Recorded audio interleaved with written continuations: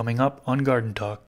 It can cause the tomatoes to split, and that's something that happens all the times to people, and they ask me why my tomatoes are splitting, But you have to think that all this vertical space around it, all the walls, fence, anything that it's around could be used to train plants or to grow plants vertically.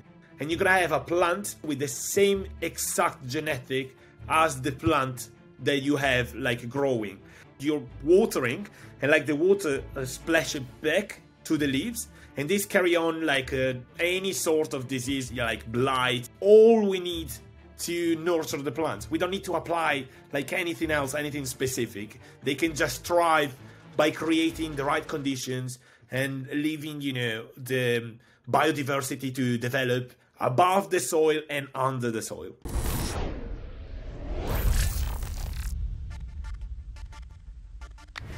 What's up, everybody? For you that don't know me, my name is Chris, aka Mr. Grow It, and you're tuned into the Garden Talk podcast.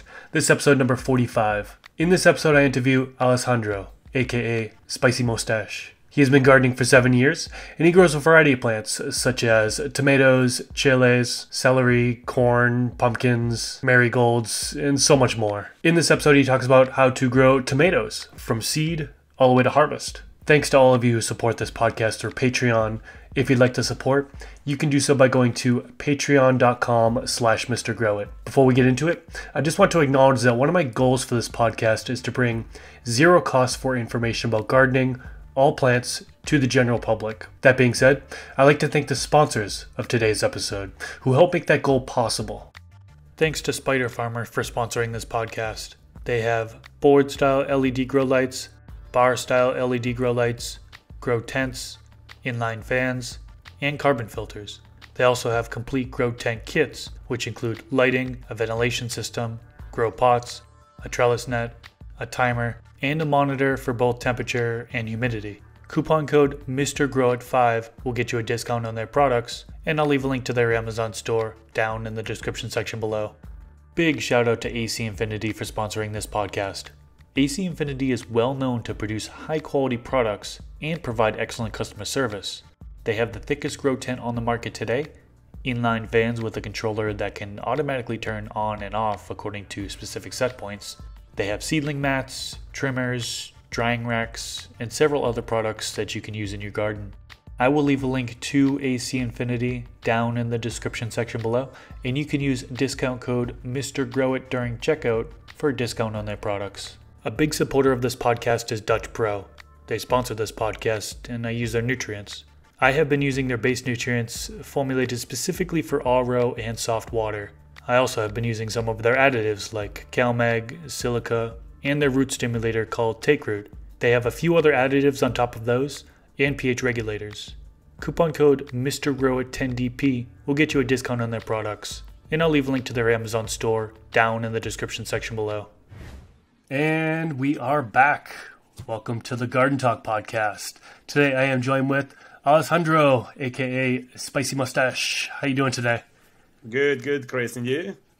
I'm doing good. Thanks for asking. I'm excited for this episode. We're going to be talking about growing tomatoes. So really, we're going to be covering from seed all the way to harvest. So I think this is going to be a good beginner-friendly discussion. Not really discussion. I think you're going to be doing most of the talking here. Full disclaimer, I don't grow tomatoes right now. I'm looking to grow tomatoes. So I think it's going to be really helpful for me to be able to pick your brain on how to go about it. So that way when I do go ahead and attempt to grow them, I would have better success rate than if I didn't have this conversation with you. So yeah, really excited for this one. We kind of talked about this before we recorded, is a lot of my audience grows medicinal varieties right now. So as far as coming onto the vegetable side of things, any type of vegetables, whether it be tomatoes, any leafy greens, or just anything beyond that, people are probably a large majority of my audience doesn't grow it. Maybe they're beginners, maybe they're looking to grow them, or maybe they just started growing them and they're looking for more tips. So again, I think that this conversation is going to be awesome because it's not only going to provide me information on how to do it and help me, but it's also my audience as well. But first things first, let's get into an introduction. So can you tell us a little bit about yourself and kind of how you got into gardening? Oh, yeah. So I started as a kid with my grandpa. So I would say probably when I was 2 or 3. I used to spend time with him in the garden until the age of 10. But obviously, I didn't learn that much, you know, even if like he taught me pretty much everything about like the living soil and how to cooperate with nature rather than using like chemicals and all these kind of things. But then I had to, you know, leave it a bit on side to dedicate to my career. So I started,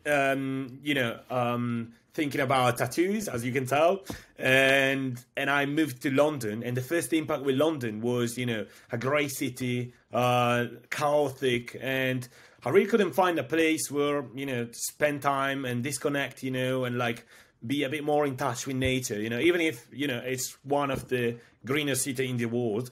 So what I did, like I got really interested in growing vegetable, and I started on a balcony at first. But it was, you know, it was something really small, and it was, most case scenario was like seeds that I bought from the store. I don't know, I finished to eat a chili or something. I would split it up, you know, and plant the seeds. But then I got more interest into it, like, and I was like, I need to know more and more. So I started researching and studying, you know, different techniques of growing food. And I moved to a house with a bigger garden, and I started planting and planting. My first year was a bit of a disaster because I couldn't really grow many things. But then, you know, like by failing, I learned a lot. Even if I could read the same exact thing on a book, I had to try it myself, you know. And yeah, I moved roughly 5 or 6 times, like over the course of 7 years. And each time I had to carry my glass greenhouse, my soil, raised beds, everything like to a new garden, to a new growing space. But yeah, now I got to a point that I moved to a house, and I've been here for like 3 years. And yeah, I managed to grow a lot of food, especially during the full season. I can provide something like 50-60% for myself and my girlfriend of like the total need of like vegetables. So yeah, that's pretty much it. That's how I started and like where I am right now. Awesome. And now you also have a YouTube channel, which is very popular. You have over 25,000 subscribers, very good quality videos. I enjoy them. Yeah, I'm really interested in photography and videography as well. So over the past 18 months, I've been learning editing videos and like, pictures and all these kind of things. I do it every night after my full-time job. And yeah, and I started the channel a bit as a joke, but then I really enjoyed explaining people how to grow their own food in an organic way, you know. So yeah, now I do it like every single week. I post a new video on the channel. That's awesome. Congrats on all your success so far. It was actually a viewer that commented on one of my videos and recommended that I talk to you on a podcast episode. So that's how we're here today. So thank you to that viewer that recommended Alessandro to come on here. So cheers for that. Cool. So what would you say, before we get deep into tomatoes, what would you say is your style of gardening? I mean, are you an indoor grower, outdoor? Do you grow in soil, cocoa, hydroponics? Are you organic or synthetic? What's your grow style? So I do everything mostly outdoor, except if like growing gourmet mushrooms or microgreens, that I do it indoor. But other than that, I prefer to, I tried hydroponic, I tried different styles, but no offense for all the growers doing hydroponic, I still love it, but I feel more connected to nature whenever I put my hands into the soil, So I started making my own mix of like, I was researching how to create the perfect mix, adding perlite or adding wall casting, compost in the right ratio and all that. But then at some point, I met Charles Dowding, which is an amazing grower in UK, who invented a method called no-dig gardening, which basically means that so you can grow in any area, even if you have weeds or grass growing. You just need to apply a layer of cardboard in the case that you have weeds or grass, and if not, you can do it without the cardboard, and wet the cardboard and then add 15 centimeters of compost. And that's a fully organic method that it's a minimal disturbance, so you don't dig, as the name implies. You just simply, I use a dibber, which is a wooden sort of thick stick that I use to create a hole, and then I plant the plant without even tapping the soil around it, but literally just leaving the plant to settle the roots whenever I water, and so a minimal disturbance, you know. And what I do, it's 100% organic. I try to use different techniques, including permaculture, so the closed loop system. I don't have any wastage in the garden, and also I use jadam, which is a Korean natural farming. And so I try to, you know, use what's cheap and available around my area and convert it into things that I can, you know, valuable things that I can use in the garden to grow food. That's awesome. Yeah. So it sounds like you're doing a lot of things that are real environmentally friendly, which is awesome. Yeah. That's really cool. That's the goal. Let's get into the variety of tomatoes. I think that's one thing that you mentioned that you wanted to talk about to kind of begin. You know, I watched a couple of videos you have on tomatoes. You have some beautiful harvests of tomatoes with a whole bunch of different varieties. Can you talk to us about the different varieties of tomatoes, you know, determinate versus indeterminate, so on and so forth? So yeah, in most case scenario, whenever you buy a packet of seeds, it should say determinate or indeterminate varieties at the back. So determinate means simply like a plant that grows to a set of leaves and fruit. So it doesn't grow too tall, and also whenever it reaches the right height, you don't have to do anything else. It just stops, and it produces most of the fruit at once. So the cool thing about this variety is that you don't have to prune. You don't have to remove the suckers, for example. I'm going to get to the suckers as well. I'm going to explain what it is. And also, yeah, it's for people that don't want to take too much space in the garden. You know, it could be for a variety of reasons. And then we got indeterminate varieties, which means that it's a plant that it doesn't grow to a set height, but it keeps growing and it keeps producing suckers. So it needs a constant pruning and tall trellis. So you don't, you know, break the plants for the weight of the fruit that keeps growing. And yeah, I personally prefer to grow indeterminate varieties, but they're both really great. It's just because I prefer to prune and guide the plant like on trellis for the whole season, and having something that keeps producing at different times rather than having like a huge harvest all at once. Okay, that makes sense. So once growers have an understanding of that, you know, you can either start by planting seeds or by buying a plant from a local nursery. Can you talk to us about, you know, some of the differences, maybe like pros and cons, you know, buying seeds or actually getting seeds from a tomato and then planting it versus buying at your local nursery? You have any tips on any of that? Yeah. So for any grower, I would discourage them from buying plants. I did it before, but from buying plants from the nursery, just because you don't know how they grow them. So potentially they could have add like, you know, chemicals or slow release fertilizer, anything that you're not aware of.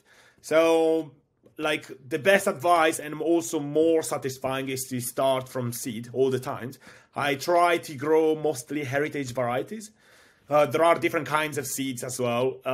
Like you can find hybrids. You can find seeds that are open pollinated, which means that like it's not like you're not assured that the year after you're gonna have the same exact plant, but you could have something a bit different.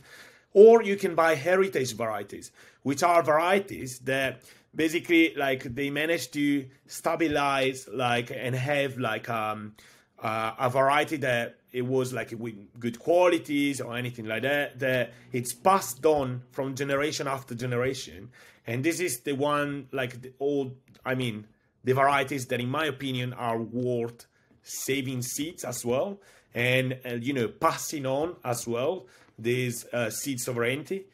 Yeah, it's something that it's really, really important in the modern society, because like big companies try to, take away the confidence from the farmers. So this means like refer all the times to the expert, you know, and so the farmer it's deprived from confidence, and all the times that like he needs to grow, or even like the small grower, not necessarily like the farmer, and all the times that you need to grow something, like you refer to whoever it says that knows, you know, better than you. But yeah, it's something that, you know, 100% like you learn much more if you start from seed rather than like a plant that you buy from the nursery, you know. Okay.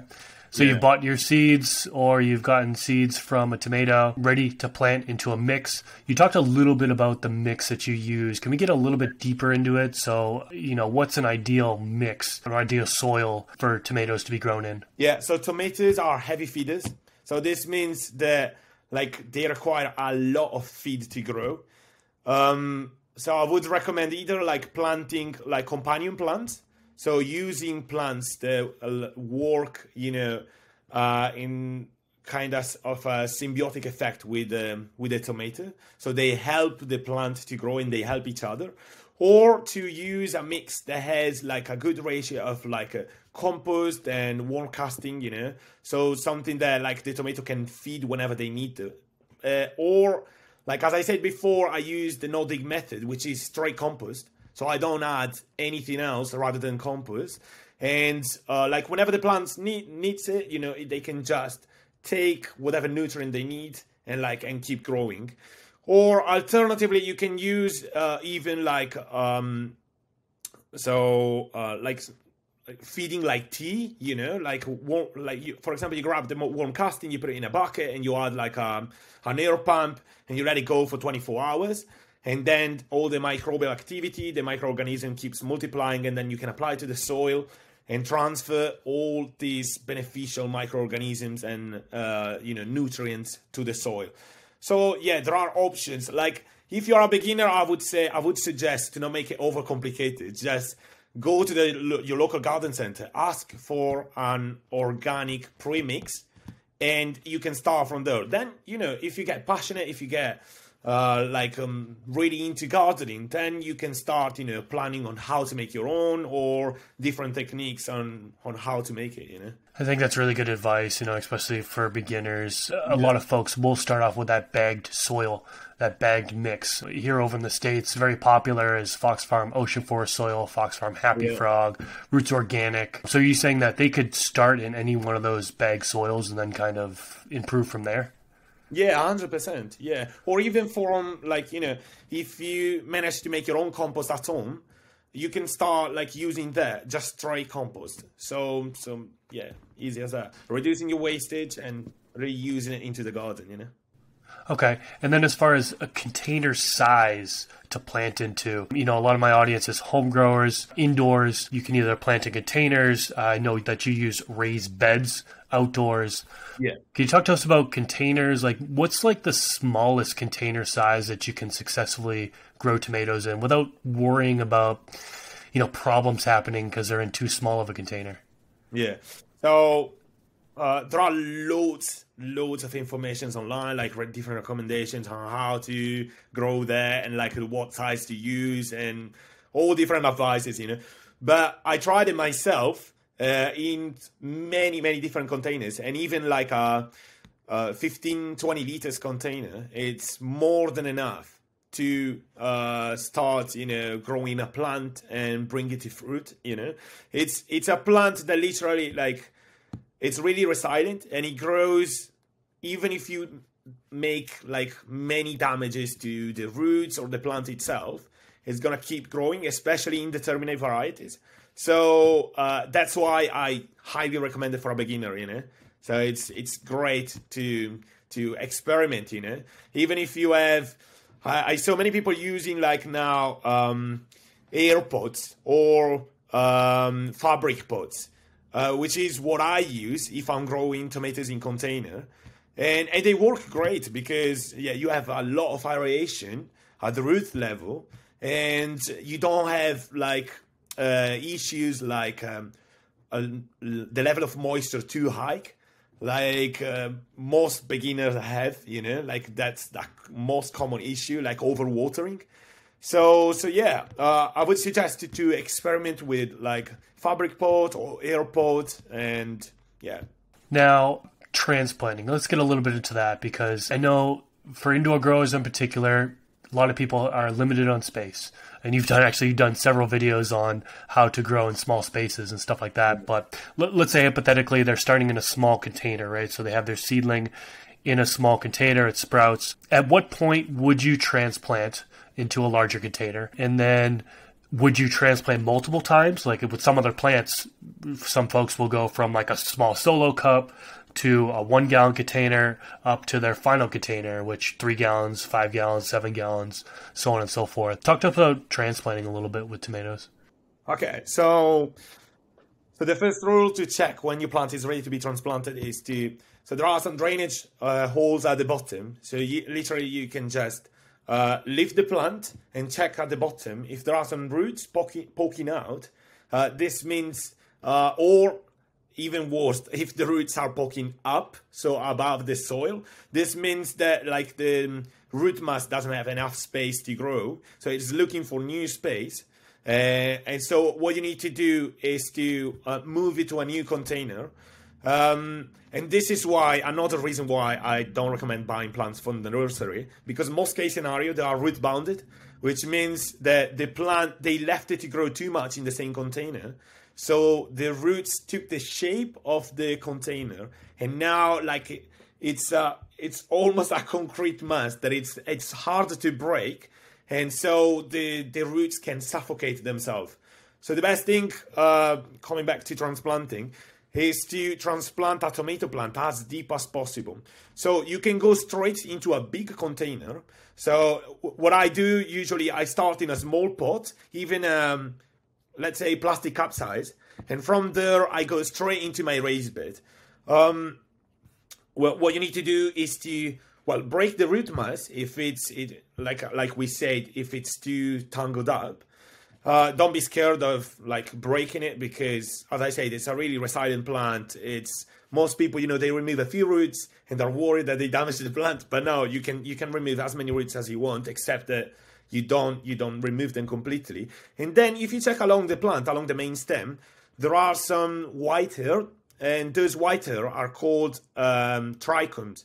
And they could be glandular trichomes or non-glandular trichomes. So glandular trichomes are basically, they turn both, first of all, into roots, new roots. So this is why I'm saying like plant it as deep as possible, because all this white hair, they're going to turn into roots. I usually remove the bottom leaves and I plant it really deep.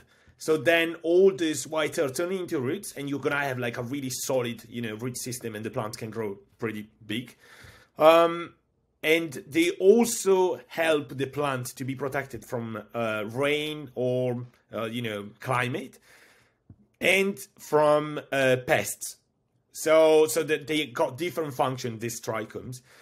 So you can go straight, as I say, into a big container. There is no need to transplant into a medium one, a bigger one, and a bigger one. And the plants, gonna develop super quick, because I saw tomatoes literally like growing that. I was going into the garden one day and they were 10 centimeters, and the day after, like they were 15, 20 centimeters. And I was like, what, you know, what's happening? And it's so satisfying to see this plant growing as well. It's one of my favorite. Let's switch it up. Let's talk about feeding nutrients or fertilizing the plant, right? So let's say they started in that small container, they transplanted into a larger container or their raised bed. At some point, I assume that the soil is going to be depleted of the nutrients that it needs to grow, right? So at what point would they feed, and what would they feed? So what I used to feed the tomatoes, it's as I said, you could grab this bag of soil premix. Like there was a brand, I don't remember the name now, but basically it was pre-made with all the nutrients start to finish for a plant. So you don't have to do anything else at that point, which is great for someone like starting to feed a plant, to grow a plant. Or alternatively, you can use something that, like, I don't really like to buy things that are claimed to be organic from the shop, because loads of companies claim it to be like an organic feed for plants, but in the end, it's not. It's just something that you can make at home, for example, to feed a tomato plant. If you finish your season and you have like an older tomato plant, you can cut it and chop it down into pieces, put it into a bucket, go to your local woods and grab some, leaf mold, which is the leaves, leaves and stems that drops from the trees, and turn into this dark brown golden fertilizer. You grab one handful, you put it into a bucket along with all those broken down stems and part of the plant, and then you add unchlorinated water or rainwater. Unchlorinated means simply like water that it stands outdoor, or with the cap open, so you give the chance to like the excess of chlorine to evaporate. Not all of it, because obviously plants still need chlorine to grow. And that's one of the best feeds that you can use for a tomato plant. Because if you think about it, like a tomato plant, whenever it's fully mature, has already everything that it's required for the plant to grow. There is nothing else that it requires. It's all inside the plant. So adding this component into the bucket with water, you add these microorganisms from the forest floor that they're going to break down all these micro and macronutrients, and they're going to make it available again for the plant to be absorbed. So this is something like a really super easy fertilizer that anyone can make at home. I was going to say, that sounds really easy. You explained it in such a way that makes it easy, If anyone wants to know more, by the way, it's called Jadam Liquid Fertilizer. And you can find in Korean Natural Farming. There is a book called Jadam that you can buy. It's a great book. Awesome. So you talked a little bit about water. You said rainwater or dechlorinated water. But how about the actual watering process? Some plants, it's so easy to overwater. Do you have any tips for watering or any just general advice? Yeah. So a really cool tip that I learned, if you're watering like pots, it's either to like stick your finger into the soil and like take it out and like try to feel like how moist is the finger. If it feels completely dry, obviously you need to water the plant.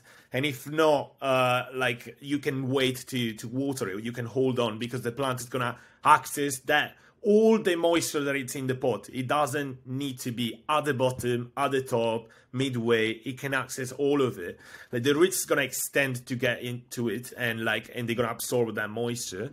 Or alternatively, like whenever you transplant your plant and you put it into your container, the first thing that you need to do is to lift your container and you feel the weight. It's something that it takes a bit of time to learn, but you lift your container and you feel the weight. So then you water it and you lift it again, and you can feel the difference.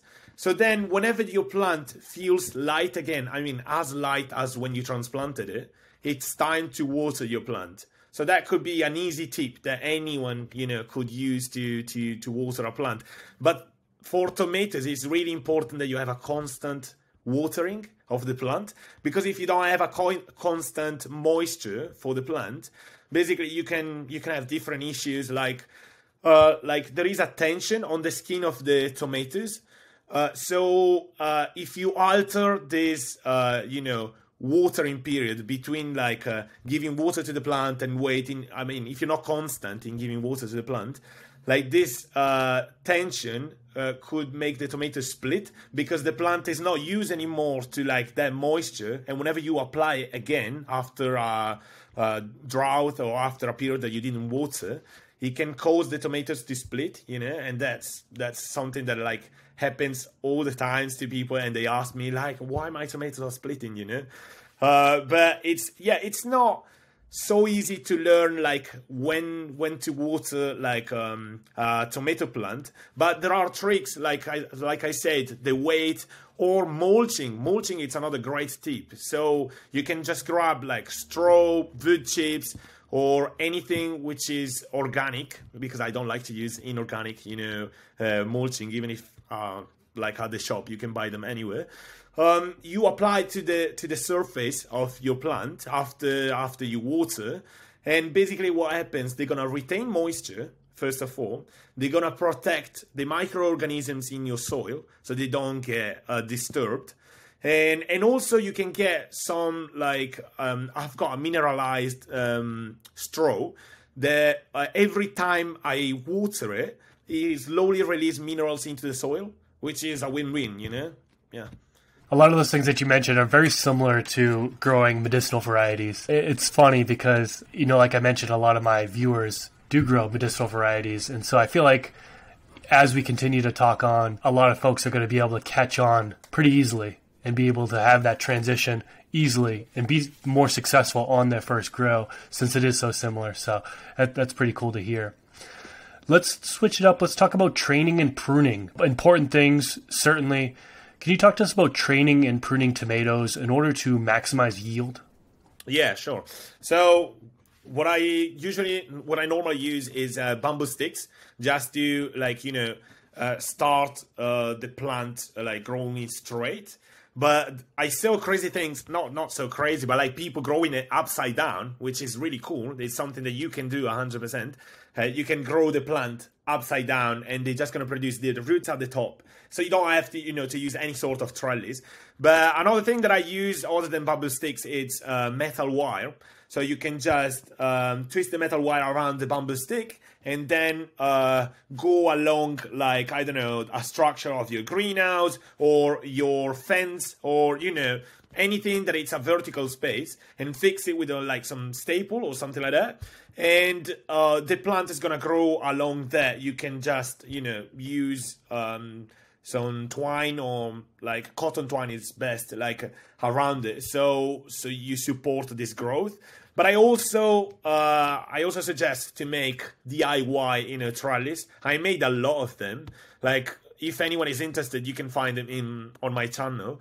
And it's just with timbers, you build a structure, and then you use cotton twine to support the plant. Obviously, use it like double, because if you use a single twine, it's just gonna break. And the cool thing about cotton twine is that at the end, whenever you finish to grow your plant, you can just cut it at the base with including the cotton twine and everything, and just compost everything, because it's compostable, and then make it again for the season after. And if you use things like to make like the wood impermeable, it's it's perfect, because it's gonna last you like probably 4 or 5 years. And with a bit of DIY, I was really bad with DIY, but I learned, thanks to YouTube, thanks to books, But yeah, you could potentially use that to support your plant and make it grow vertical, especially in an urban garden like the one that I have. It's super easy. Like, most people, think about the space having a horizontal perspective, but you have to think that all this vertical space around it, all the walls, fence, anything that it's around could be used to train plants or to grow plants vertically, So yeah, that's a trick that you could potentially use. Okay, now how about topping that technique? Yeah. Can you talk to us about topping tomatoes? Yeah, topping, as I mentioned before, or it's also called removing suckers. The suckers are basically like, so you have the tomato plant growing, you have your main stem, and then you got the branches poking out, and then from the intersection between the main stem and the branch, all the times you're gonna see these stems growing out, that they look different from a branch, and they look more like the top of the plant. So all these stems are suckers, which is the plant that is just trying to, grow new branches to expand, and produce more fruit. So all you need to do, especially for indeterminate varieties, most case scenario, you don't have to do it. But for Indeterminate, you need to cut it off, but you don't have to chuck it away, because that's the cool thing. So by doing this, you can just, you know, remove the lower leaves of this sucker poking out and stick it in a glass of water. And all these trichomes that we mentioned before, they're going to produce roots. And you're going to have a plant with the same exact genetic as the plant that you have like growing. So this means I do it every year, for like either to give it away to all my neighbors that everyone is asking me all the time, or to you know, having a backup, because you never know, like something could go wrong, and if anything goes wrong, you still got the same exact plant growing in a smaller size, but still, you know, the same genetic. So if it was an amazing plant that you had outdoor and you were like really happy with it, you can still have a backup with the same exact genetic. And also another thing about like pruning this plant is that once they reach, I would say something around 60 centimeters, 50 centimeters, you need to prune the bottom part of the plant. So this means remove all the lower leaves, because whenever you water your soil around the plant, most of the disease comes from the soil. And what happens is that there is a bouncing back effect. So you're watering, and like the water splashes back to the leaves, and this carry on like any sort of disease, like blight, you know, or anything that could damage your plant. So by removing them, first of all, you improve the airflow of the air circulation, especially if you have many plants growing in a line. And also you encourage the plants to redirect all the energies back to the top, like into the fruit or into the vegetative stage. So this means like growing like in size, you know. So yeah, these are just two of the tricks that like you could use. And also another great thing about the mulching method that I mentioned is by doing this, other than retaining the moisture and protecting your micro and macroorganisms, you are limiting the bouncing back effect, because obviously you have something on top of the soil. So, you know, like this water, like every time you water in your around your tomato, is not bouncing up that much, but it's kind of like, you know, just settling down. So much good information. That's it. You touched upon a couple problems that could potentially happen. Yeah. Another problem that I want to dive deeper into is pests, right? So can you talk about what you do in order to prevent pests from invading your garden? So first of all, as I said, I'm an organic grower, so I don't use any chemical. So there are different techniques. So the first one is to make an homemade liquid. So what I do at the beginning of the season, I go out to the local park, make sure that it's like, check with the council if they sprayed it with some nasty, you know, like chemicals or whatever, because most of the times they do it. So you just go there, you look for nettles, like the young ones, not the old ones, and you cut them at the base. And these nettles, like, other than being like bad whenever you touch them, they're also really bad for pests. You know, they tend to stay away from it. So what I do, I grab a cheesecloth, I grab all these nettles, like these new shots, I chop it down into small pieces, and then I add some crushed garlic, which is also really good to repel pests. And I leave all this into a cheesecloth and into the water, into a bucket of water, for probably like 3 to 4 weeks, infusing.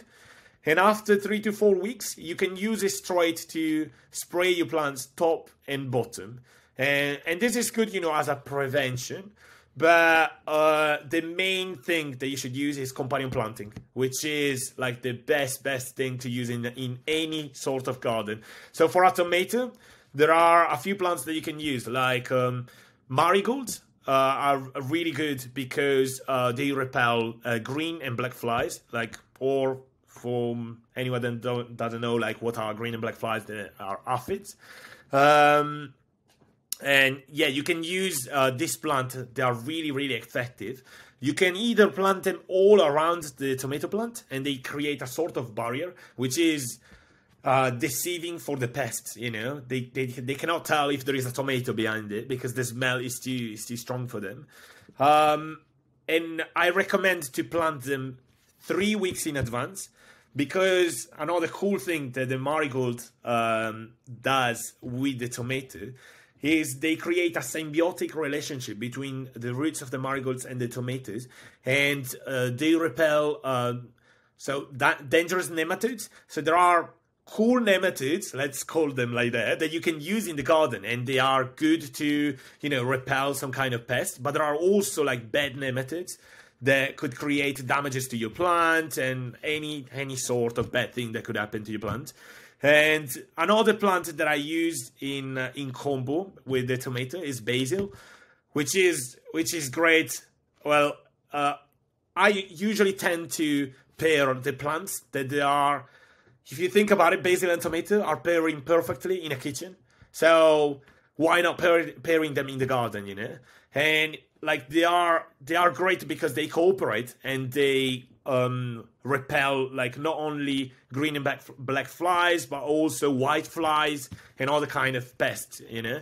And yeah, and this plant can be interplanted between the lines of tomatoes, or even if you have a pot, you know, you can plant it there. It's not going to develop fully, but still, you know. I used to have it like, I used to clone basil, which is super easy. You can just snip off the tops, and the same as suckers, stick into the water, and they're going to produce new roots, and then you transplant it into the soil. And you can have them like in small pots, and I used to place them around the garden, even like if they were not planted into the soil, but like around a pot or like just around the base of a tomato, and they help to repel all these nasty pests, you know.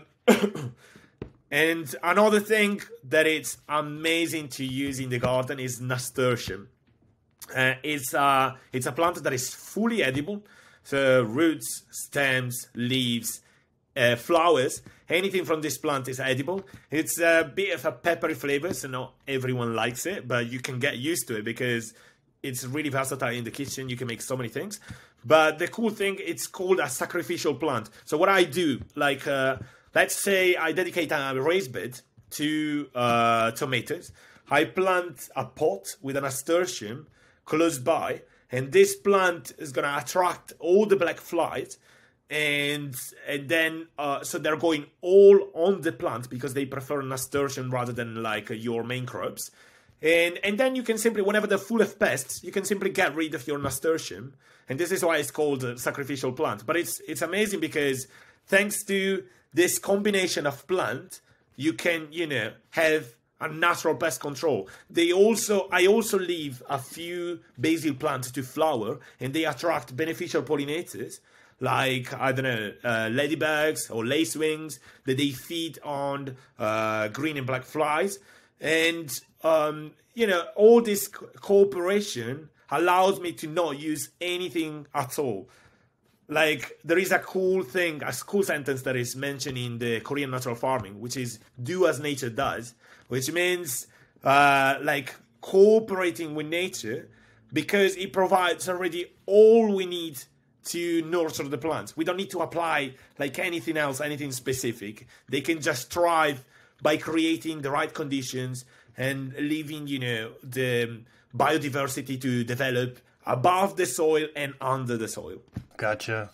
Yeah. Let's talk about the transition to flower, you know, flowering, bloom, the fruiting stage. So tomato plants, they have male and female parts on the same plant, and they need to really be, we often call on the medicinal side of things, pollinated, right? Can you talk to us about the whole transitioning to flower process, you know, how to pollinate, and so on and so forth? So tomato plant, like whenever they reach maturity, as I said, like they develop flowers, and these flowers, they're going to develop into fruit. So most case scenario, if you have them outdoor, you create the right conditions, you attract pollinators, and these pollinators, they do the work, they do the job. Like, you don't need to do anything. They just jump from one flower to another and they pollinate your plants. But if this doesn't happen, let's say you have them inside a greenhouse, or you know, like they're not easily accessible for pollinators, you can hand pollinate So you can just simply shake these flowers, like literally shake them like that, and they drop all this pollen that then gets released and it goes on the other flowers. And this is like so easy, like doing so, like they start like pollinating all the other flowers, and you're gonna have fruit developing. So it's like one of the easiest thing to do. But also, like, if you are feeding your plant with a specific feeding, I don't know, like you were using like a vegetative feeding, so to allow, so full in nitrogen to help the plant develop inside, you need to swap to something that is made for flowers to develop a fruit. So lower in nitrogen, a bit higher in phosphorus, potassium, and other micronutrients that you can find in nutrients boats from the store. Okay. And then, so tomatoes are growing on the plant, right? At what point do you harvest? When do you harvest plants? You should always harvest them whenever they're fully ripe. So whenever they are, like, most case scenario, you're going to see a tomato that turns completely red. But I'm growing varieties, for example, there are heirloom varieties that are called Black Beauty, and they develop whenever they are Bordeaux, like really dark red, so it's kind of hard to tell. But so that's the ideal stage from when to harvest your tomato. But if you happen to harvest them whenever they're still green because of the conditions that I mentioned, you can just bring them indoor, and there are ways of turning them into chutney, or which is good. It's not as good as like fully ripe tomatoes, but it's still good. Or you can, a trick that I tried and it works, you can wrap them in a newspaper and leave it inside a box in the dark. And like thanks to to the darkness, and because they got disconnected from the plant and all that, like they slowly ripe. It's not 100% of the times that it happens. I heard people that they put like the tomato close to bananas or apples, and that helps the transition, like the tomato to ripe. I tried it, it didn't work. Maybe it was me, but like for me, it didn't work. And so this trick, like of wrapping them, works great, and yeah, I know it's not the ideal way of like when picking your tomatoes, but still, like if it happens that you're growing them and then you're like, oh, such a shame that I can't, make them fully ripe and take them indoor, you can still, do something about that. Okay, that makes sense. So even if they're not fully ripe, you can still pick them, and they'll actually ripen if you're in a desperate situation to where you can't wait until the very end, or you're getting that cold weather, or so on and so forth. So that's good to know. Let's talk about problems. So there are so many different problems that you can run into. There's three that I kind of want to highlight that I was hoping you'd be able to talk about. Number one being powdery mildew. Number two being blossom end rot. And number three, which you've already kind of touched on, is the skin splitting. Can you talk to us about those things? Yeah, so the most common thing that could happen to your tomato plant, at least in if you have similar weather like UK, which is really humid, or if you recreate these conditions by, for example, watering a lot, or like not having something like enough drainage in your soil that allows the moisture to drain out. It's blight, it's tomato blight. Like this past season, we had, like it was a drama for all the growers here in UK. Everyone had issues with this blight because it affects the plant. So it's basically the plant starts rotting. So you're gonna notice it from the main stem. There are parts of the main stem that turn completely black, and they slowly spread, and they go into the fruit and into the leaves, and the whole plant get affected, and you can just simply say goodbye to your plant because that's the end of it. There are old methods claim to work, but they only work to slow down the spread of the blight. They don't get rid of the blight. So, in that case, you can't really do much about that, and that's it. You need to chuck away the plant. But one thing that I discovered, I would say 1 year ago, that I wasn't aware of is that most people like tend to burn the plant because they're worried, you know, that you're gonna have blight the season after. But as talking again with this Charles Dowden, that it's sort of my mentor in growing plants, he explained to me that like you can easily compost it and like add the affected parts of the plant into the compost because they thrive only with organic matter. And so after like 4 months or 3 months or something like that, it depends on the growing conditions, on the climate and many things, they're just gonna die off, and you know, and you don't have to worry that much that the year after you're gonna spread this blight all over your garden, which is a great thing because, you know, like you would think like, oh, I wasted not only the plant but also the plant material, I'm gonna have to chuck it away. But then again, we have this closed loop that we can save, like, you know, the plant material and reuse it into the garden. But yeah, you could potentially have other issues affecting the plant. As I said, like if you're not constant in watering, you have the splitting of the tomato skin, which ruins the fruit. You can still eat it, but, you know, it's like the plant is ruined because, you know, you're gonna have not that regular nice shape and tasty tomatoes that you could have had like if you maintained, you know, a nice schedule like in watering your plant. But yeah, that's pretty much it, like in the problems that you could have like on a plant. Yeah. Okay. Lots of good information. Lots of good information in this entire episode. I'm super glad that you came on here and spilled your knowledge to all of us. Yeah. Wrapping things up, how can the listeners find you? And what do you have upcoming in the future? Yeah, so I've got a book coming that is coming in around March, and it's gonna be all about urban gardening and how to grow food in either a small space, big space, no matter where you live. I explain different techniques about Korean natural farming. You can find it in the book. I won't spoil it. And then you can find me on my YouTube channel, Spicy Moustache. Or Instagram. And plans for the future are really exciting collaboration that I still didn't announce, but I'm going to announce it now with BBC.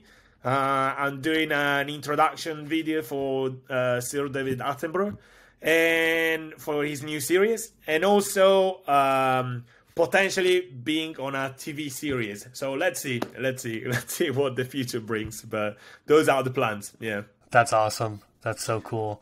Yeah, I saw in your About section, I mean, you've been seen on many different areas. The Guardian newspaper, Wales Online, Lad Bible, Good News Network. So you're featured in so many different areas. That's awesome. Especially during lockdown, there was a period of time that everyone was interested in growing food, you know. We saw a boom into the gardening community, and everyone was like, oh, how'd you do that? How'd you do that? You know? And so, yeah. That makes sense. Well, I'll definitely have a link to your channel down in the description section below if you are on YouTube. If you enjoyed this video, click that thumbs up button. Try to get as many thumbs up as possible. YouTube will recommend this video more. The more thumbs up we get, the more comments we get. Let us know down in the comment section below, what do you do when you grow your tomatoes? I like to go down in the comment section and see some various tips. Maybe there's something that Alessandro didn't cover that you do. Let us know down in the comment section below. If you're tuned in on one of the podcast platforms, particularly Apple Podcasts, please leave a rating and review. Coming close to 200 ratings and reviews, so I'd love to hit that number potentially by the end of the year. Thank you to everyone who has left a rating and review so far. Alessandro, thank you so much for coming onto this podcast. This has been awesome. Much appreciated. And hope you enjoy the rest of your day. And you too, man. Thank you. Thank you for having me.